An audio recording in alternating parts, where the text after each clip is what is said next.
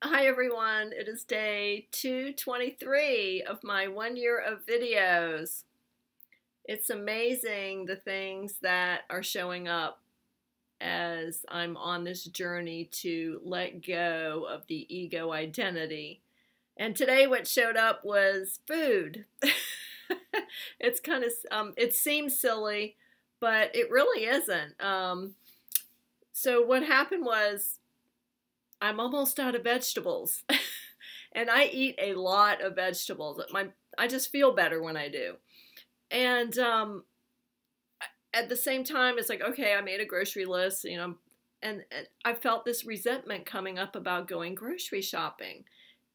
And whenever I have negative emotions now, I recognize they're a gift. They're there to show me something. And what I saw was that, okay, this resentment is showing up because I feel like I have to go grocery shopping. I have to go get more food.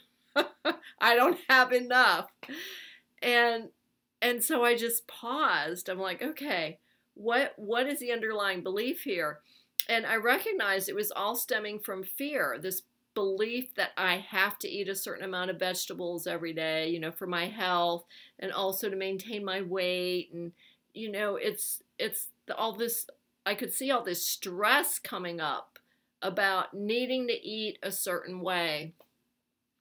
My word for this year is freedom. And I thought, that's not free. If I'm tied to a certain way of eating, that is not freedom. And I decided, you know what? I don't want this anymore. So I thought, okay, can I let this go? Do I want to let this go? And it's like, hell yeah, I want to let this go. So, I was like, damn it, I'm not going grocery shopping.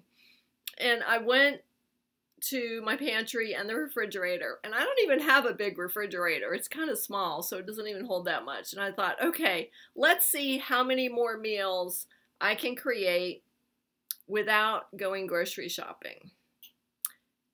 And I was blown away. I can get through 3 more days without going grocery shopping.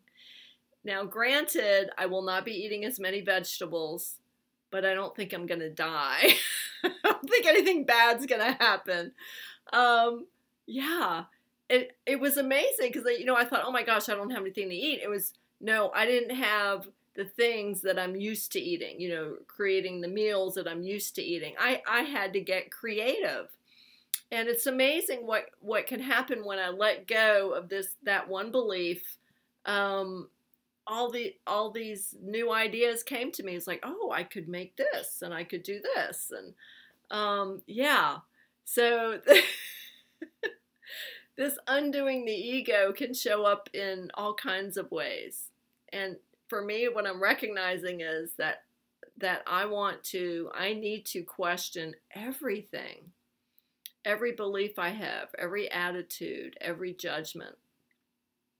Yeah, because what I really am, which is what I want to identify with, I want to let go of the whole Roxanne identity, is I am light and love and spirit.